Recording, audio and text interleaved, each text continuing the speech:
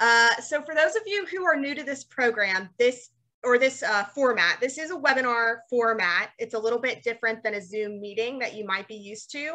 We can't actually see you or hear you. So during this talk, if you have any questions, you're going to submit those via the Q&A box on your Zoom menu. I'll be monitoring those. We have today a special presentation. This is part 2 of our Container Gardens classes. If you missed part 1, don't worry, we have a recording. But today we have both Peg and Andy with us, and they're going to be discussing containers and some other more practical elements of the container gardens and how to keep them healthy and that kind of thing. So this is definitely a great class. We get a ton of questions on these topics. So this is a good day, good day to be joining us. If you have any issues during the call, please feel free to let me know. You can use the chat box and let me know about that. And if you have to leave during the call for any reason, we are recording today's class, as I said. So quick intro here. I know pretty much everybody probably knows Peg. Peg's been with us for many years and has been teaching classes for us. She's done our Gardening Advisor television program, and she works primarily in our annuals department at our Fair Oaks store. Andy also works in our Fair Oaks store. And Andy, you're gonna have to tell me a little bit updated about what you're doing these days. I know you're working with containers and soils and amendments and all that stuff, but sure. Quick. Yes. So I get to wear several hats, which is great. You know, first off, the pottery, water fountain statues is what I'm, of course, directly involved in. I also get to oversee our loading dock, which gets me very involved in all of our potting medias, mulches, stone products, gardening amendments. So really a lot of store product, gardening product, and things that are going to really apply great to this presentation. Great, awesome. Covering, I think, the foundations of what makes containers so excellent, the soils and things. So, all right, Peg and Andy, I'm going to go ahead and turn it over to you all. Thank you so much to both of you for being here today. Thanks, Sally. Thank you, and thank you all for tuning in. And I'd like to add something to this thing with Andy. Andy has been with us now, 8 years? Yeah. 8 years, yes. And Andy, of course, is a young man. But I really loved something that he shared with me the other day when we were talking about all of these things. He said, yes, I am young to the horticulture industry, but I am learning every day. And I was so pleased to hear that and for encouraging him to come on to the show and to share the knowledge that he has as he accumulates knowledge every day. Because as most of you know who watched the TV show or watched come to our seminars, I'm always promoting the young to encourage them to join in this nature world, planting, in appreciating the diversity and the need for that diversity. And so I really loved what he had to say. And those of you who have been watching know that I have included little great-granddaughter Clara and sometimes little Lydia, because it is so important for us to teach and to share what we have learned, particularly with the young. So thank you, Andy. Thank you so much for wanting to come on and share. Now we're going to share some plant ideas with you. We're going to share placement of these containers. We're going to talk about the different types of containers. But we also have to think we're going into another new season, fall and eventually into winter. That's right. And you have some thoughts on the container. Yeah. Winter that needs to be winterized. That's right. Let's start with let's kick it off with our aquapot. Yes, let's do that. All right, everybody. And I think we might have shown this in the past, so it's always nice to get a refresher, or if anybody new hasn't seen this, and I'll do my best to kind of give you a better view. So as you may notice, this container has an insert, has some plastic components inside of it. They are removable, but they hold a purpose. I'm actually going to take it apart for just a moment. Okay, can I hand that to you? You absolutely can.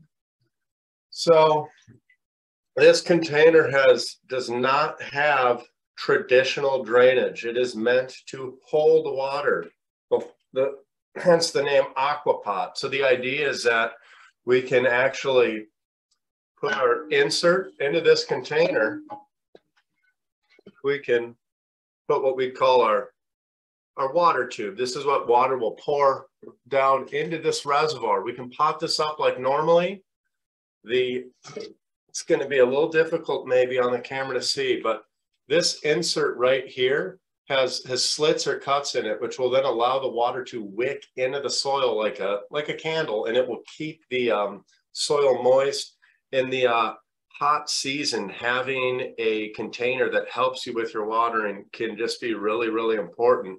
I know we all like to go out of town for a weekend, a week, take a vacation, and we don't want to come back to our plants looking really sad and wilted and wish that we would have told the neighbor to water for us. This is our friendly neighbor right here that will help us water in the hot season. A really great product.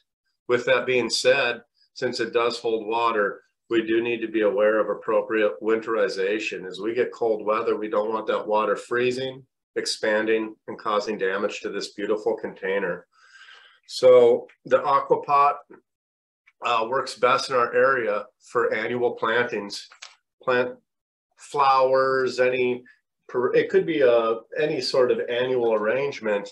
And then as we approach a cold season, we'd actually want to winterize it by taking that plant material out, emptying all the water out.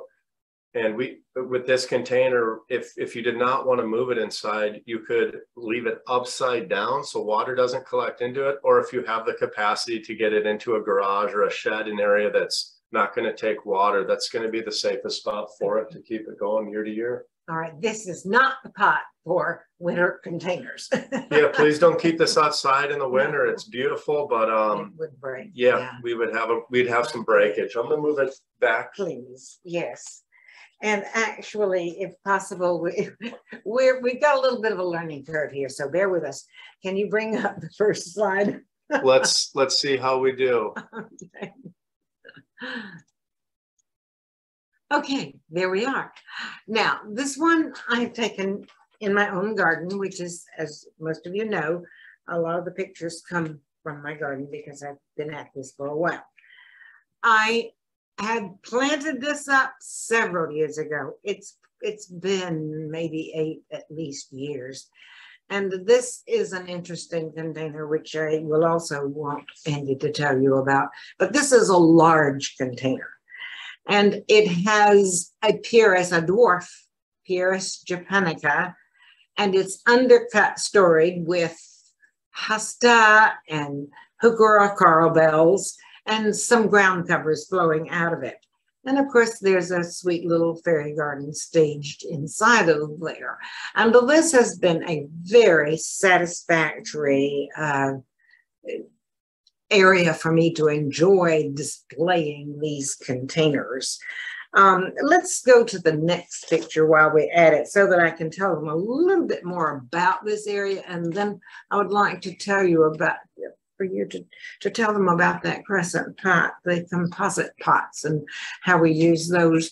This actually is on the side of my driveway, which is permeable, okay? It is a gravel driveway.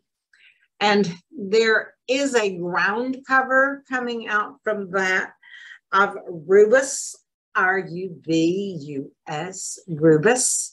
And it's actually at the top of a 5-foot retaining wall. So there's a drop here into my front garden. And so I have used this to display a lot of Hydratufa containers, which we will talk to you about also. But there are also composite containers, plastic containers, and that beautiful big crescent container here also. So I wanted you to see presentation. where do you locate these containers? And this is where I chose to locate some of the containers that have quite a diversity of plants in them. And if we can come back to us, honey, and you can show them that crescent pot, because we need to know a little bit about these different pots and how we use them. Absolutely. So the Crescent, which is the brand of this plastic container, a composite plastic. Now this is commercial grade plastic, so it has just wonderful durability. They come in different styles, from contemporary to traditional stylings, different colors. You can get bright spring colors. You can get more of a typical terracotta orange finish that looks kind of, that's mimicking the clay terracotta. This is, you can kind of see a little bit of that on your screen. Just a wide variety. The other great thing about Crescent, other than the durability, is some of them have like a dual wall. For example, this has a hollowed space inside. That air cavity, and we'll touch on more winterization later, but that's another great thing to help get plants through both hot temperatures and cold temperatures, is air insulation. We'll touch on that a little bit later with some other containers. But it's good to let them know that this is one big plus. They're not inexpensive, okay? But as I said to you, I've used that great big one for over 8 years, and it's wonderful. Now, I don't know, you have a good bit in stock right now here. I can only speak to this location right now.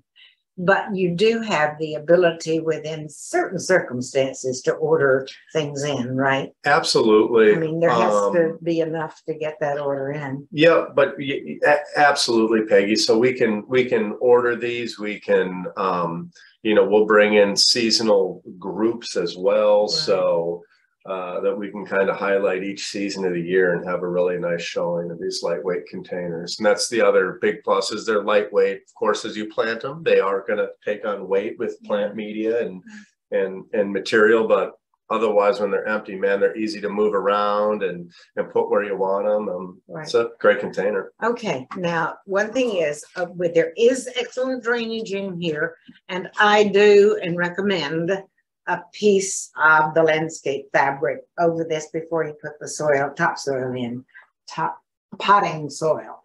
Let's put potting soil in it. Okay, right. Now the potting soil that I used in that big container was Fox Farm. I think I saved some of the bags, but it should be in that. There we are. It's on the bottom, but I should have put it on the top, because this is absolutely a favorite of mine.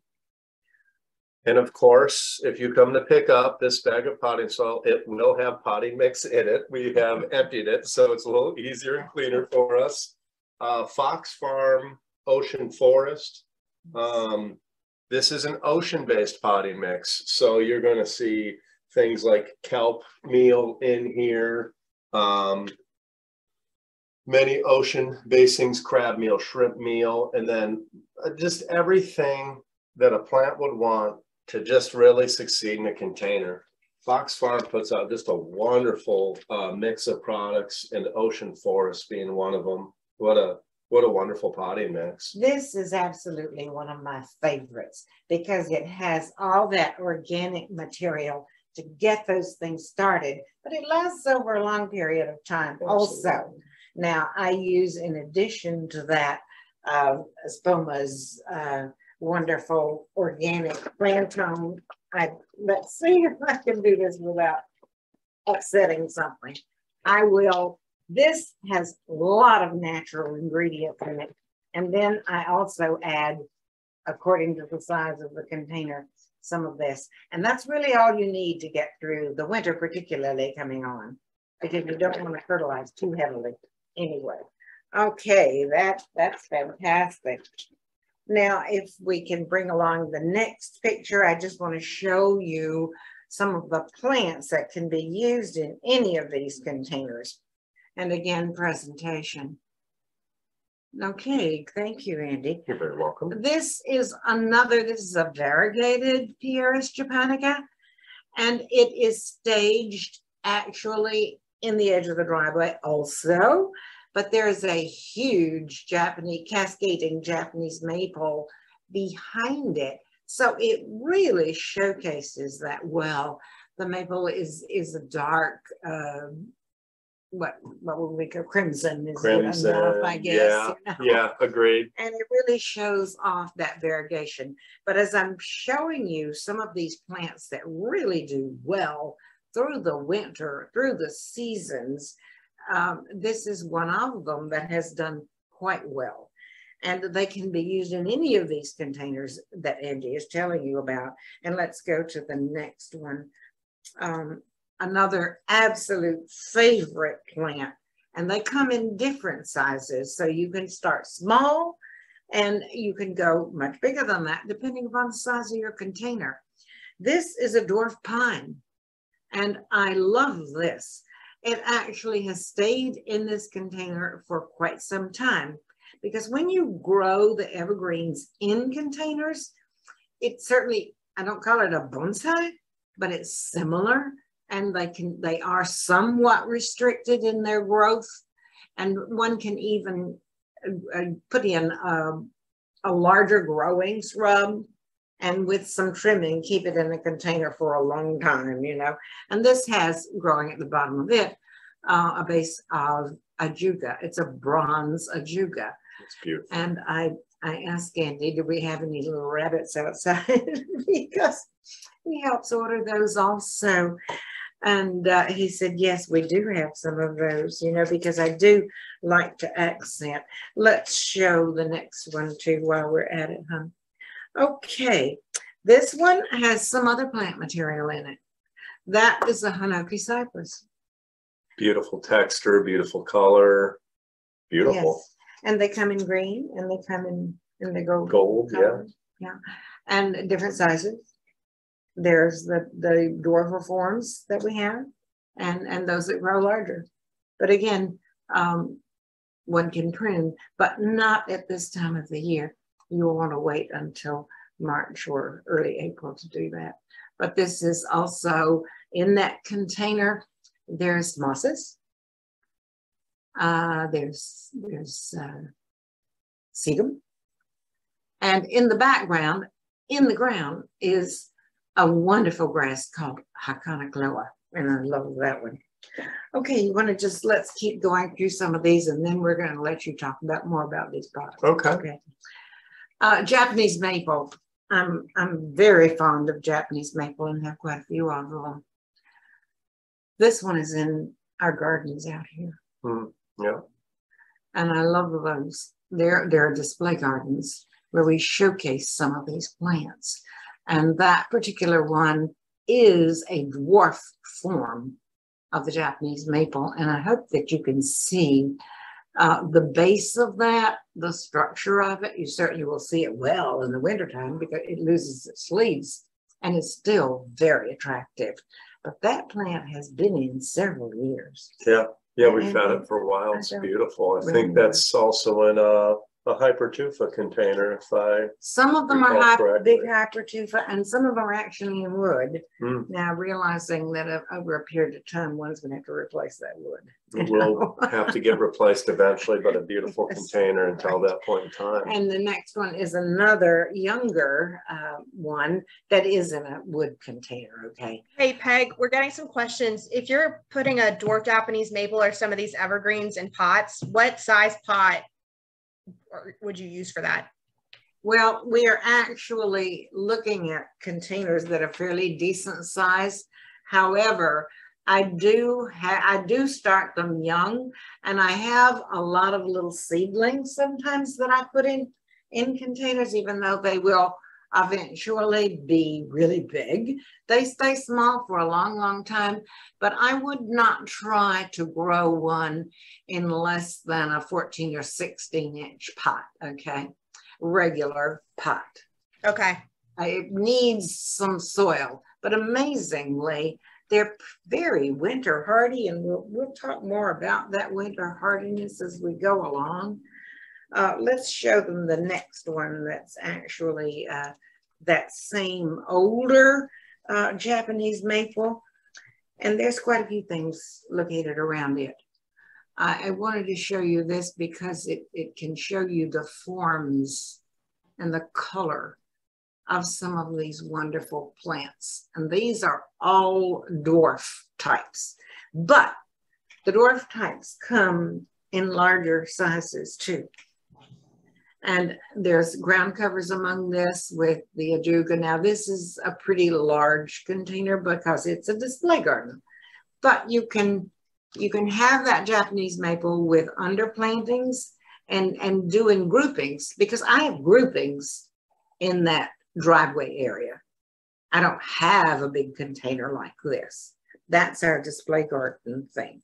And then we'll show the next one, which is a dwarf pine. And that too is in the Hypertufa. Now, before we leave the Hypertufa and leave that on while you cross over me, can you reach this? I can. and talk to them about this, that I brought this from my home.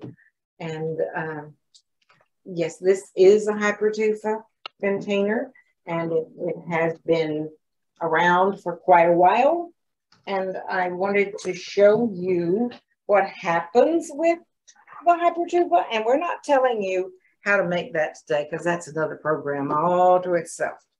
Let's see if I can, and I may spin this a couple times so everybody can see how beautiful this is and the form that's there. So if we could zoom in, you could see the mosses that are growing on here and the patina that has come into that. That's what happens with this Hypertufa. Okay.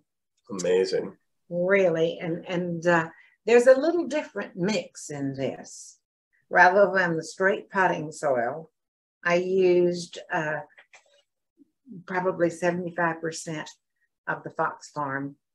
And then the next 25% is a division of the coarse sand. And actually, I think I brought along, yes, I did. Excuse my back for a second because we've got a lot here to talk about.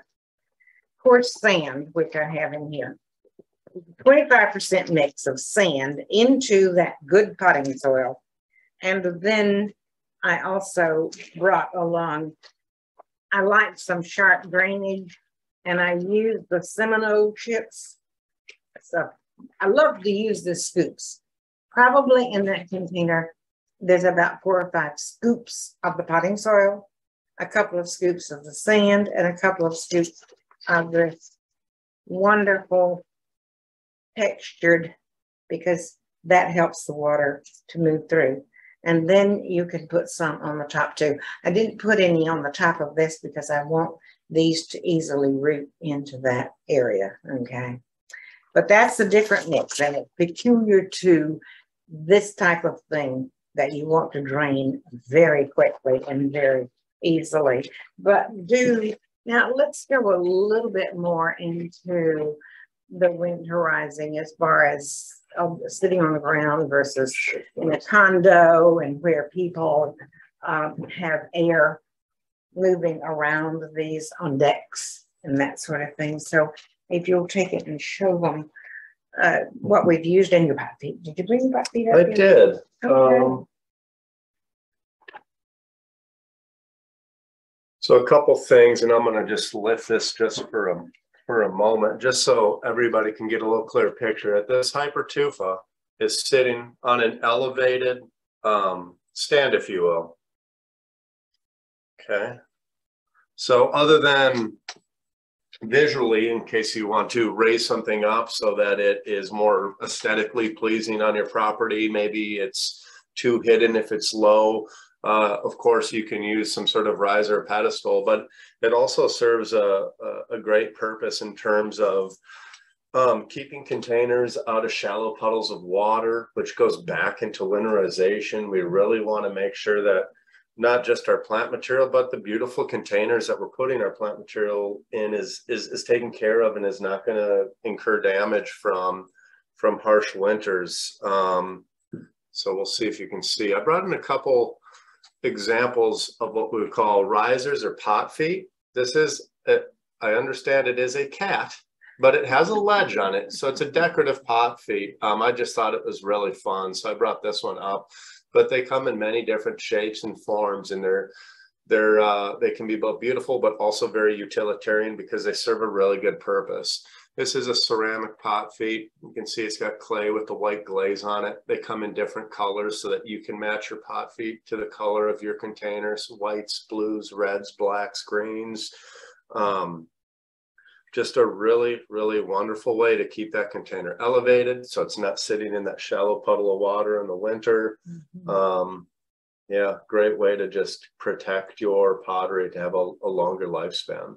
And if it's sitting on a deck or a patio, it's easy to clean beneath it too, you know. That's right. Yeah, it just makes it easier to maintain, keep clean, just all really good positives with pot feet. I'm always recommending these for any outdoor container, regardless of what the material is made out of. We have concrete containers, we have concrete pot feet, terracotta containers, terracotta pot feet, ceramic, so on and so forth. Right. And I love that idea because you don't ever want to leave any container sitting on the soil in the winter time because it wicks that moisture. You have another one that is one of my favorites over here because people are always concerned. Yeah, we need to move that this back. Okay. This is a beautiful, beautiful container, Peggy. I'd take it home with me, but I know it's yours. Well, I love the patina that it acquires over time. And yeah, and by the way, I think I can lift this up. Maybe, I don't know if you noticed, but I have a tendency to tuck fun little things in. And in the greenhouse, I saw this little acorn house. That is adorable. Into it. Hey, we're getting a lot of questions in, so I just want to tell everybody, and you can add something if you want to, but they're asking about the Hypertufa. What is it? They're just asking about the name of it, the pot that you were just showing. Yeah. So that's called a Hypertufa. I just typed it out. I'll send it in the chat, everybody. And does Leo make those? Leo absolutely does. And I won't get into the how-to because that would be 2 programs in reality, but he is a master at it. We started this a number of years ago, and we have a wonderful selection, all of them out there right now, and they have great longevity. I've not had one break. Over 20 years, I guess I'm getting some crumbling now at the top of a 4x4 that we made years ago in my garden. And so that pot doesn't owe me a thing at this point in the game. And I think that the big shrub that's in it has probably grown through the bottom into the ground anyway, so it's okay, you know. So there's great longevity. Yes, we have those Hypertufa, and if you come in, this is primarily at the Fair Oaks location because Leo is a master at it, you know, and we can certainly answer any questions. And we also have a handout that we have handouts downstairs that tells you about it. And you can actually go online, and there's a lot of different ways of going about it and different shapes and sizes. We've even made, with Leo's assistance, some round spheres. Some ornamental spheres. And they're wonderful. I think I've seen a container. I think he made one this season that was, I mean, a large container. So small, large for any application. Right. Just another way to make a look with beautiful textures. Peggy's one, you know, has this, as you probably had seen, that just amazing moss growing on it, which is, I think, awesome. I love it. I love it too. Now, we also have an awful lot of questions about moving these pots around because I'm always advocating outside. The larger you can have, the better, okay? Depending on what you're going for. Groupings of pots, 14-inch up, generally speaking, because in the heat of summer, we had 90-degree days for a row. That's too darn hot. You have to water every day, even the 14-inch, but I have some bigger. But what you have in front of you there is one of my favorite things for decks and patios and balconies that, yeah, got wheels. Really wonderful, durable, great way to get some mobility out of your container without hurting yourself. This specific support on wheels is rated for 500 pounds. So that's a really nice size container with media in it, with some plant material, and it will really hold up well. This specific model does have a wheel lock, so that when you don't want it to move and roll, you hit your lock and then it's stationary. Otherwise, when it's time to, whatever it may be, I need to water it, my hose isn't reaching, or a better clean the deck. I find that I want this plant in this area rather than that area. Just a great way to move it around so that you don't, you know, hurt yourself or you know, just to make it easier. Really, really great products. Yeah, and we've got these in multiple different styles. All have like a caster wheel system, if you will. Yeah, I think these are great. You just don't want to buy one. Some of them have saucers on them.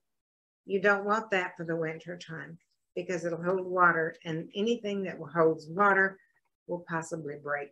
And if you've got saucers now, when it's hot, sometimes a few things I put saucers under because I'm not concerned about the mosquitoes, because it's going to use up that water when it's 90 degrees and no chance for mosquitoes in that. But you don't want them under pots in the wintertime. No saucers. They will hold water and they'll break concrete even, okay? But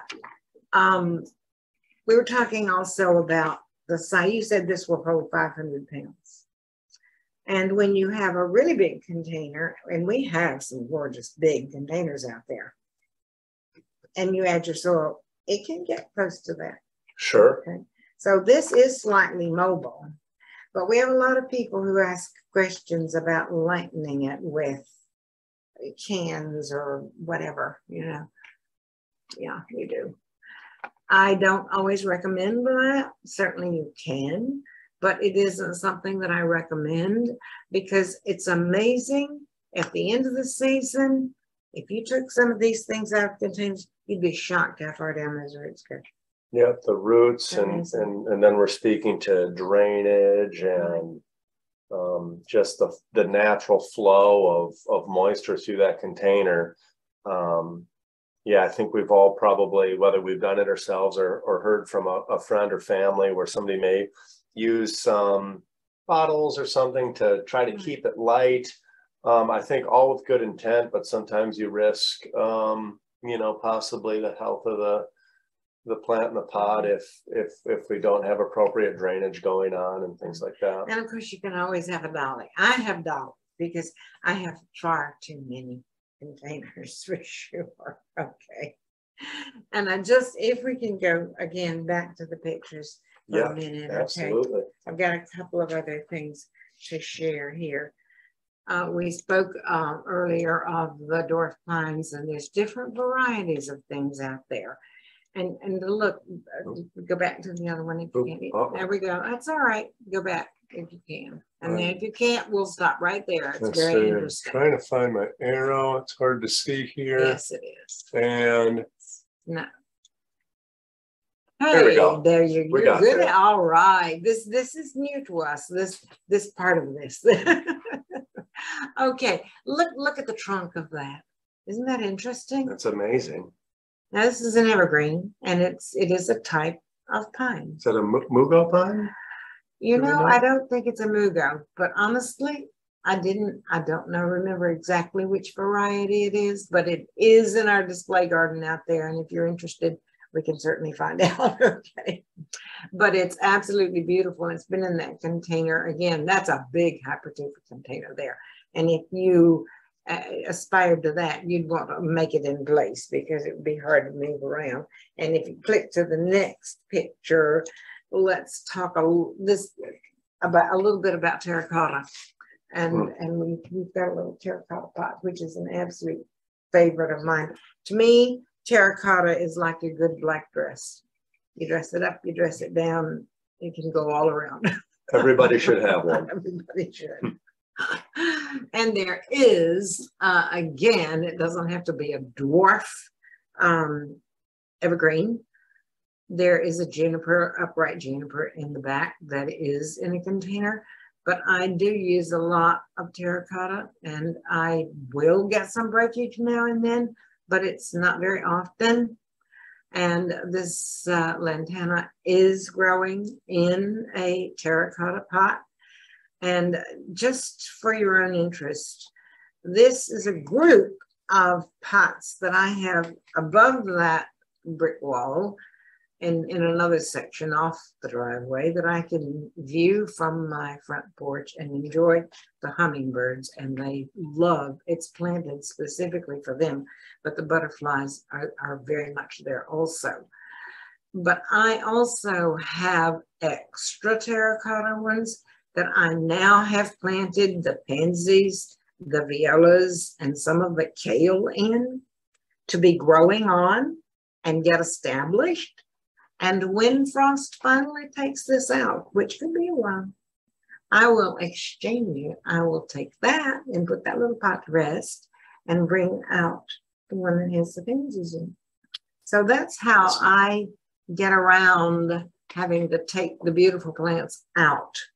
I have extra pots, but terracotta. Let's see if I can get us full screen again. There we go. Great. There we go.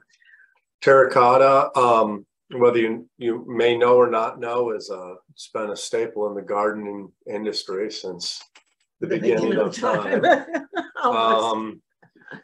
So it's a clay material. Generally, when we say terracotta, we are referring to the clay that is this kind of orangish red color, natural clay color. Great for many reasons. Not only is it just a classic look, they make these styles also in contemporary and traditional looks. You can get really creative with these as well. I've had a great customer that hand paints her terracotta. It's a wonderful surface to paint on. Now, on the flip side of that, for plants, it's a porous clay. So when you talk about water retention and how things move through different materials, terracotta can absorb a little bit of moisture and retain that moisture, which can be really nice during warmer temperatures. Right, it's great. It breathes well. That's it. And it comes in all sizes. Yes, we brought up some smaller pots because they're easier for us to handle. As you can see, we've got quite a bit of stuff collected here. Okay, while we're talking about pots, I brought up for you this because I have a lot of ceramic pots too at my house. And yeah, this is neat. And I know you've ordered a lot of ceramics. Lots of ceramics. I mean, well, when I first started with the garden center and my plant knowledge was very limited, I still understood the fact that you could make something beautiful without even a plant in there. Ceramics just have wonderful, bright colors, rich colors, textures. Ceramics are great. They're just an amazing way to put an addition on the residence, the patio, the balcony, on top of the retaining wall, wherever you may go, either side of the doorway. So we have a really nice large selection across our 3 stores with really amazing ceramics. And I'd like to say we've got a pretty good selection of all the containers that we're speaking to. The only one I'd say is the Hypertufa is maybe a little bit more, not exclusive to us, but you'll see more Hypertufa out here is Leo, who works with us, is making these by hand. Wonderful products. Absolutely. And I love these and really use them because they combine so well with, for instance, the clay. And I rarely have just one pot anywhere. It's usually a grouping of containers. Right. And it's wonderful to use this. And I don't think I've ever lost one of these to the winter. Yeah, and I'd like to add on that. I mean, so we've got ceramics that we retail outside that are generally rated for outdoors. This is a thicker clay that's been glazed and then fired to give this beautiful look. All of these ceramic containers are frost resistant that we're retailing outside for outdoor use. We've got a really good selection of what I would call indoor ceramic containers as well, but those are more suited for indoors. So they're going to be a little bit thinner, so less apt to hold up in the cold of winter, but that's why we would be using them indoors. So something for everybody, whether you're renting a condo and don't have a big outdoor space, we've got a great selection of indoor ceramic pots and both outdoor, more resilient, frost resistant, thicker clay pots that are going to hold up really well in the winter. And if you come in and you speak to me, I'm going to say you're going to pick up some pot feet too, like I mentioned earlier, to elevate them and really give you a longer lifespan on these products. Absolutely. So I love the ceramics. I really do. And I think you do a great job with the ordering process there. Okay, let's bring up the next one and talk about Japanese maple. As I said, I'm really fond of these Japanese maple. This one started out as a very young, it's a cascading maple. My large maples, the tall ones, will reseed, although they may not come totally true to the parent plant. But I've only had this cascading one seed minimally. I mean, only a few over the years. But this started in a terracotta container. I think about 4 years ago, something got dropped on it, and then the tree was already pretty good size. It was sitting on a tree stump. And so I was able to acquire this really big terracotta container, and it also is sitting on a tree stump, which I unfortunately lost many years ago. And I wanted to show you what it looks like right now, because I can't really remember exactly how old this is.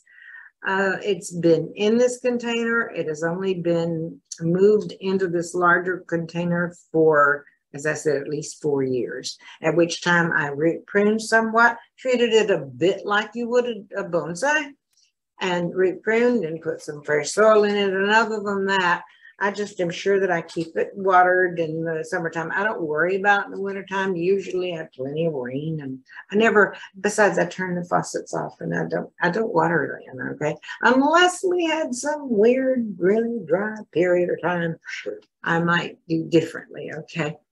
But it is in a grouping. As I said, I never plant just one container. And so it is in a grouping. And if we bring up the next picture, I just want to prove a point here for a second. You can see the golden grass that's there.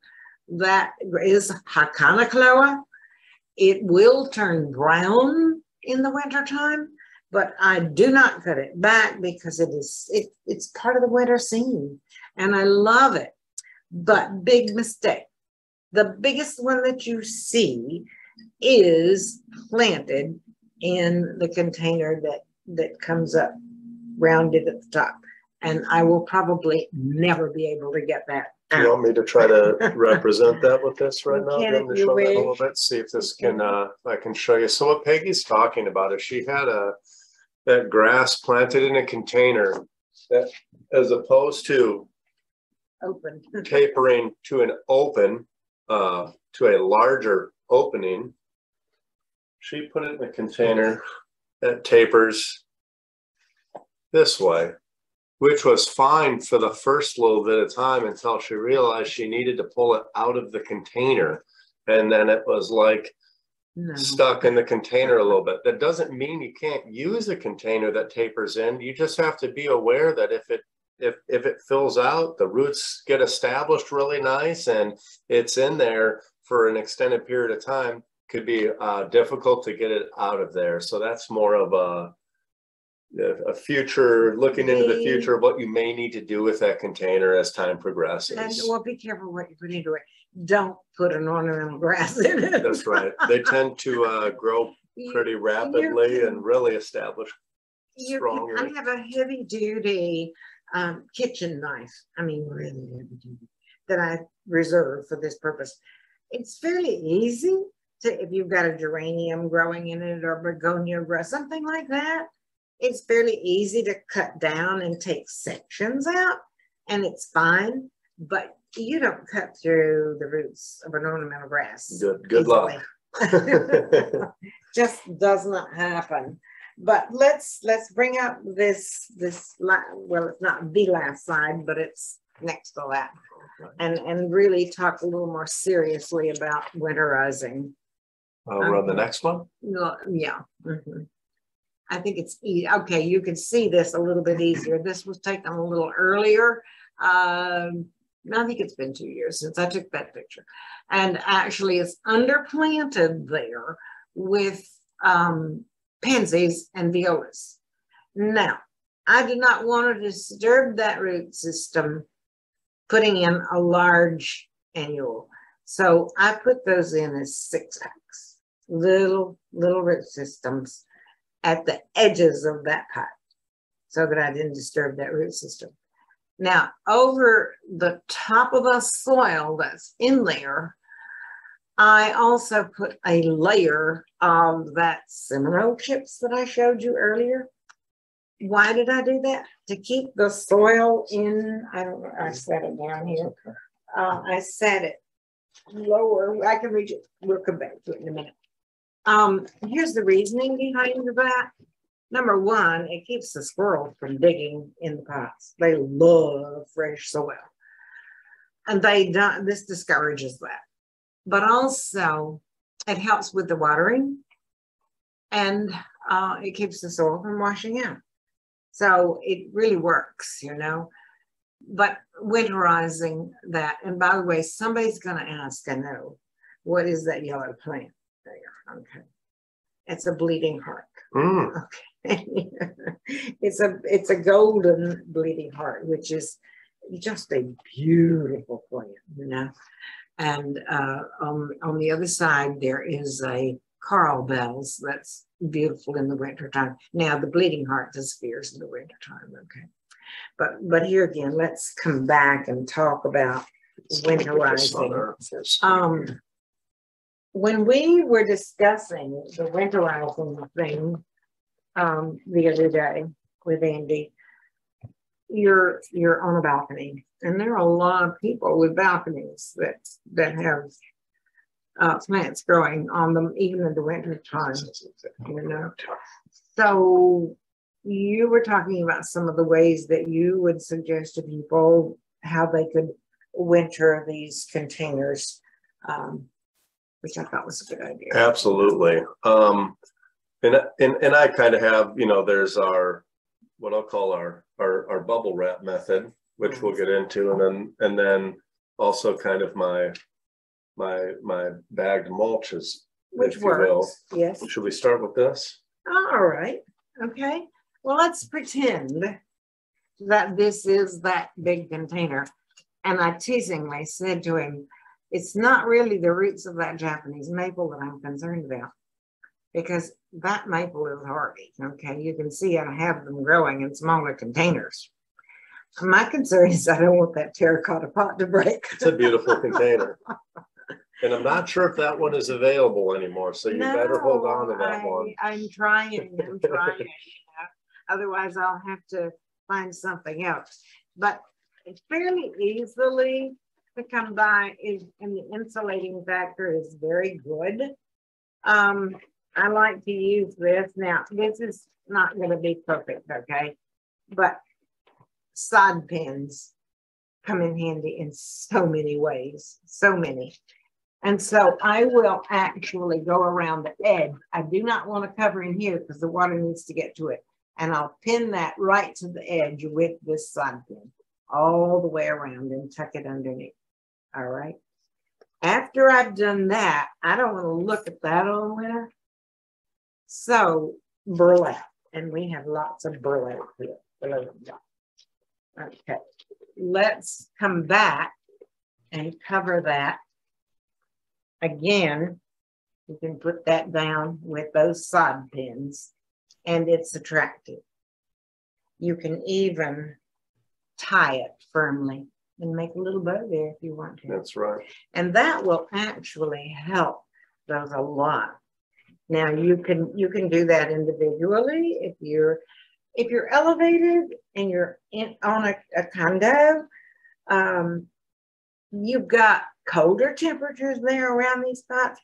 So your idea of grouping them and banking them somewhat with even the bags, you could still cover the bags with something that's attractive. So you don't have to look at the bags all the way. Absolutely. Still make it look pretty, I think. Aesthetically pleasing. And what Peggy was mentioning on is just yet another method to winterize. The bubble wrap, which Peggy showed you, is great. That's yet again kind of when I was speaking about the plastic containers with air insulation.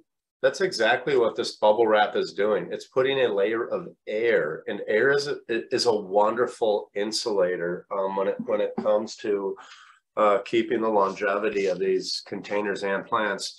You can use a bag of mulch. Don't take the mulch out of the bag. Simply hug the containers with the bags of mulch, and that will keep them warm and insulated in the winter. And then when spring comes around, you open that mulch and you dress your ornamental beds or wherever you need to put some new mulch. So it's not a loss of product or anything. It's a great way to just keep everything going throughout the seasonal change. Now I'm looking at this clock, Sally, and I'm realizing that we've really talked a great deal, but we had a lot to cover. I will, at the very end, have one last photo to show you, but quickly, and we're not going to have time for questions, unfortunately, okay? But quickly, we've got a couple more potting soils. In addition to our Merrifield blend, there are two others there that I really would love you to be able to speak to, because they are very good potting soils. And yes, there is a difference between potting soil and planting mix. Andy and I, in a couple of weeks, will be doing another program, and we'll be talking about in-ground planting and planting mixes. But these are very good products too, and organic also. So if you remember from at the start of the program, we showed you that ocean-based Fox Farm product called Ocean Forest Potting Mix. Fox Farm's forest-based product potting mix called Happy Frog. Happy Frog is yet just another wonderful product from Fox Farms. We're talking about just a beautiful potting media that does a wonderful job of drying out thoroughly in between waterings, and then has all of the what I call the good stuff in it to make the plant really happy, whether it's earthworm castings, natural humus, just everything that you want to keep your plants going in the right direction. The Ocean Forest and Happy Frog, man, am I really happy. I do personally use both these products. I think they are phenomenal. I really stand behind them. They're great. And who doesn't like that? Who doesn't like that package? Frog. I love it. I love it. And there's another one that is also excellent, and it is also organic. Okay. We talked also earlier about that Plant Tone by Espoma. So this is Espoma's potting mix. What Espoma has done with all of their products is organics. So when you want to use anything organic, if you think of Espoma, they're going to have an organic option for you, whether that's a potting media or fertilizer or food for your plants. This is excellent. And it contains the mycorrhiza, alfalfa meal, worm castings, kelp meal, feather meal, a lot of good stuff. But it's all slow release too, so it works over a period of time. Not everything needs that heavy duty. What is there anything you'd like to wrap up with? I think we went over our containers pretty well. All sorts of different materials. I mean, I would like to say, you brought up terracotta, and I do feel like sometimes people can be hesitant as they think terracotta might be more fragile than others. And I think there may be a little bit more fragility, if you will, but well, they hold up really well. And I think just doing the appropriate things to what we call winterize, whether it's using the pot feed, bubble wrapping or mulching your containers in, both to protect the container and the plants, I mean, are just super important. And there's, you know, nothing like being able to enjoy these things year after year through the seasonal change, the beautiful colors and textures, as you saw in all the pictures, all great things. And how their fire is important. Our Mexican pottery, you have to bring in. You absolutely cannot leave it outside because it's not fired as well as the other pottery. The Italian pottery is fired really well. That's right. That we yeah, carry. a little bit different process in how they make it, and that just makes it more or less conducive to certain weather conditions. Right on the money. Anything else you'd like to I think I'm good. How about you, Peg? I think we're fine. You know, you can also remember to plant those pansies and violas. And if you decide to do, for instance, a boxwood, which I did bring up one, they winter in containers really well. And come in lots of different sizes. I have sidekick pictures worth 1,000 words, but I can't put too many pictures in here. I have a really large one in a couple of containers as an accent piece, and it's been there. They had actually been in those containers for 5 or 6 years, and just recently I pulled it out, root pruned somewhat, loosened it up a little bit, put some fresh soil, and back into the same container. So it'll go on forever in those containers, really, if you take care of it. So boxwood winters well. I've learned the hard way that Japanese maple, which I love and is often referred to as the poor man's boxwood, does not winter in containers well. It's amazing how some plants will and some plants won't. Boxwood's a great one, you know. I'd like to bring up one last picture. Okay.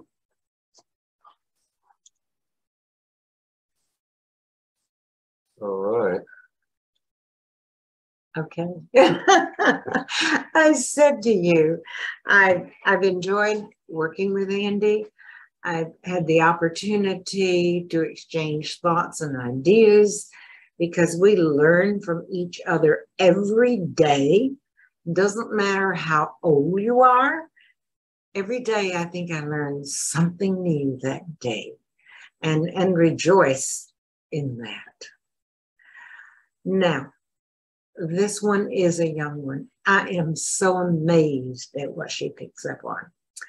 Now, she has gone to the garden and helped pick the rosemary, and she is measuring very carefully and helping to make focaccia bread. And she's also previously helped make a squash soup to go with the focaccia bread. So this is Clara. She had to take a break from being in the garden to using the products from the garden. So I just want to say thank you, Andy, for sharing with everyone and with me also. And thank you, Sally, for all your instructional things. Andy was going through a little bit more than you might realize. He was having to be our Kelly today. He had to. Danny and our Kelly. We got to run the computer. I hope we did all right for everybody today. And I just want to second what Peggy was saying. Just what a wonderful way to connect with old and young and everybody in between. It's been just amazing working at the garden center, learning from everybody around me. It's just an amazing way to both look at work, life, and enjoy everything in front of you. Absolutely. We're very fortunate. Let's come back to us, honey, so we can say goodbye properly. We're very fortunate in this industry because we're working at jobs that we enjoy, that we love, that we thrive on, but that we share. Yeah, the beauty of the world, and we get to work right in it. It's amazing. To share with one another because we're all so different and we have different focus and we learn from each other. And when we stop learning, That's it. That's right. Thank you for watching, you all. Thanks, everybody. Thank you, Peg. Thank you, Andy. We've got to have more group class sessions. This was fun.